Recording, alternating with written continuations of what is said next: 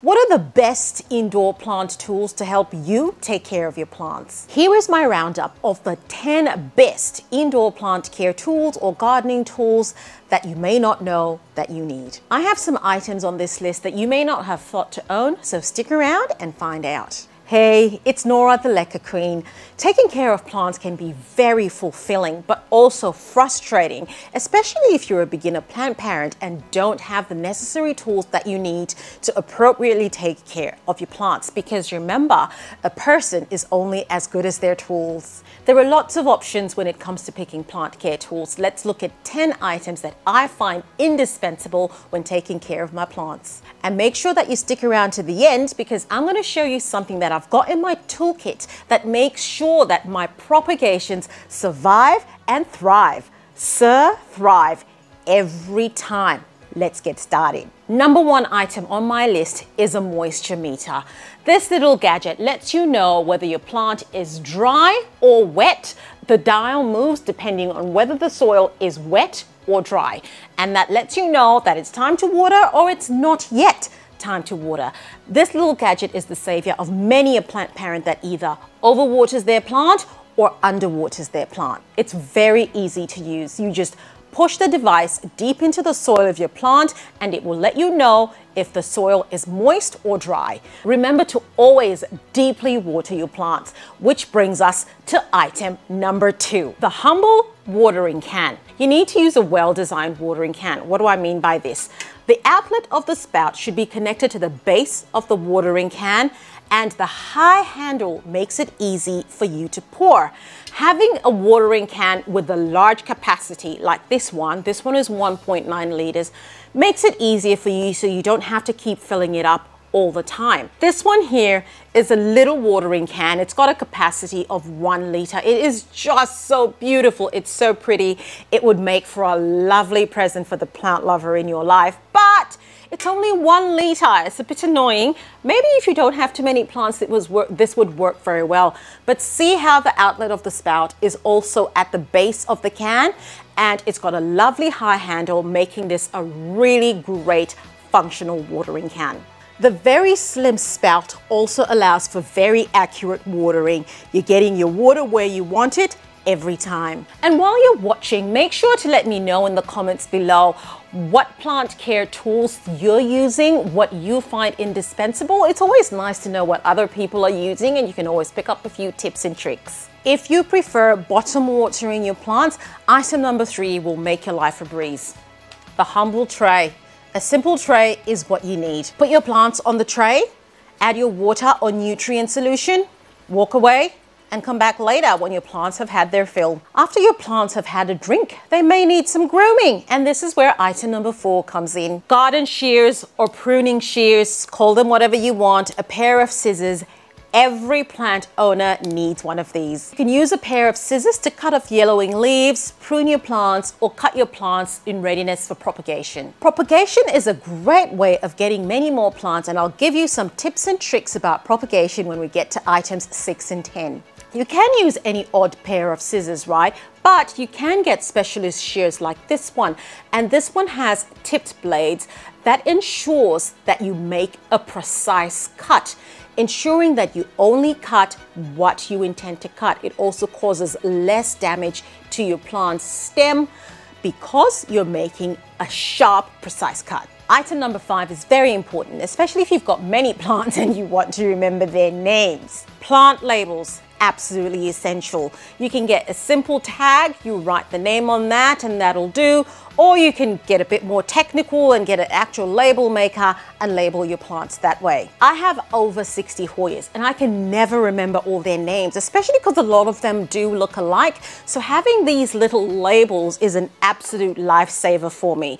So I choose to go the old school route and I just write my plant name on that little label and I stick it in my plant and away I go. And then I know exactly what each plant is called and I don't have to struggle to remember all their names. I love propagating, and coming in at number 6 are vessels to use for propagating. And one thing that you need when you're propagating is jugs, jars, lunch boxes, anything that's going to contain your medium and your cutting to allow that propagation magic to happen. This is one of my favorite propagation jars. It's the famous egg from Kmart, and it's got in here some of my little alocasia babies. So I was propagating these alocasias in chunky perlite, and I think it's safe to say that that's gone really, really well. I probably need to move these little babies out of this for now, but this device is cheap, readily available, and works really well to contain that humidity, and my cuttings are doing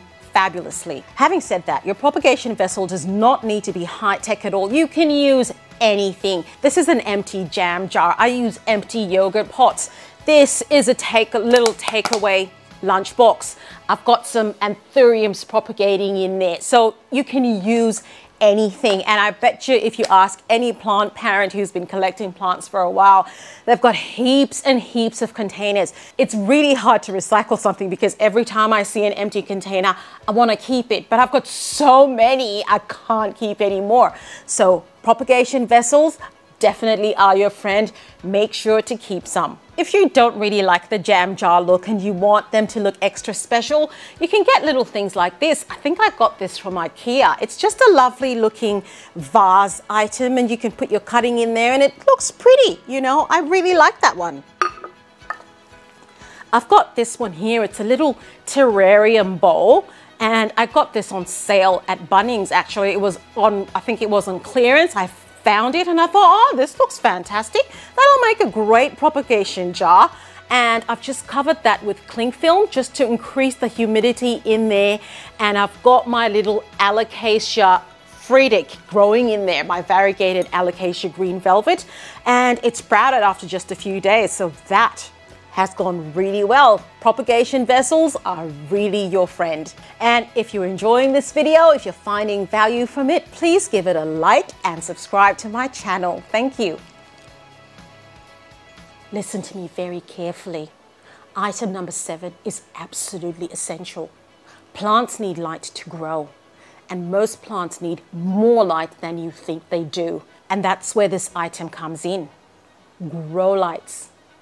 Grow lights are no longer just something growers of a certain herb use in their homes. They're not as expensive as they used to be and are quite easily accessible. You can go upmarket with lights like this sexy Mother Life Plant Spectrum, or you can get a grow bulb like these Soltec Fitter bulbs and simply place them in a lamp you may have lying around in your house that suits your decor. Whatever it is you choose to use, as long as you're providing additional lighting, your plants and your cuttings will grow bigger, faster, and healthier, and they will thrive. This is item number 8, a spray bottle.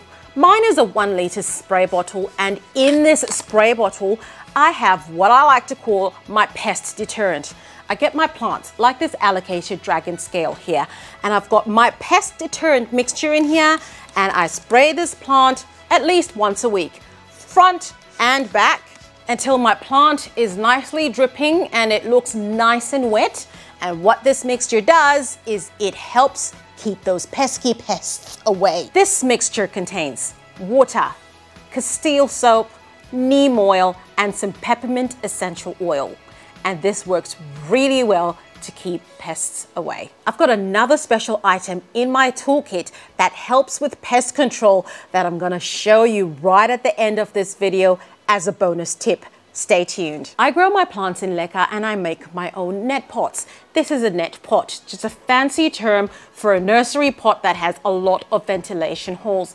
I love to use pots that are clear and have lots of holes, and so I can't find ones like this to buy, so I make this myself from just normal nursery pots, and I use my trusty soldering iron to make those holes. Of course, I do it safely with a mask in a well-ventilated area far, far away from my children, just to be safe.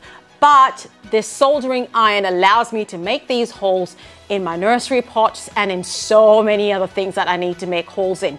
It is absolutely essential for me, and if you're using semi-hydro, you might need to grab one too. It'll save you a lot of time.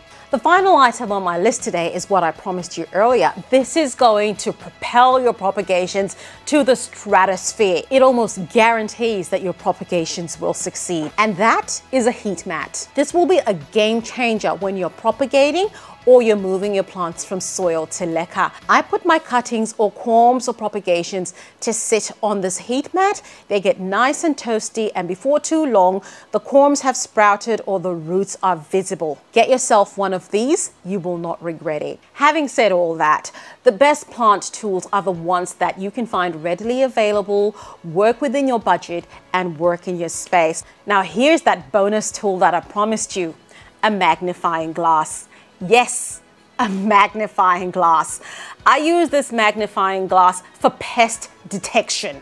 Yes, we're going Inspector Gadget on all those pests. If I suspect that a plant might have pests and I'm not really too sure, I grab my magnifying glass and I put those leaves literally under the magnifying glass and see whether there are any pests there. And if there are any pesky pests on that plant, I can fix them up before they become a problem. By no means is this an exhaustive list, but the items listed here will help you take care of your precious plants and will make that care so much easier. Please like and subscribe if you found value from this video. Watch this next video where I discuss the tools that you might need if you're growing your plants in semi-hydroponics. I'll see you there.